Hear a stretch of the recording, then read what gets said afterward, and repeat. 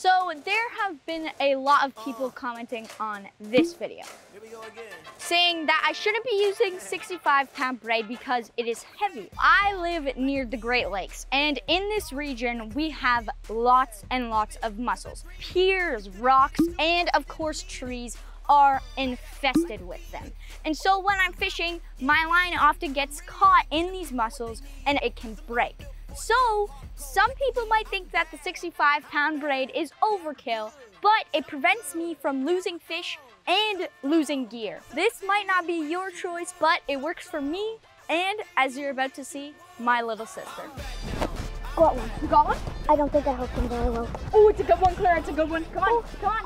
Yeah! Clara's first tree fish! Oh, I love this bait. Clara's first ever largemouth in the trees. There he goes.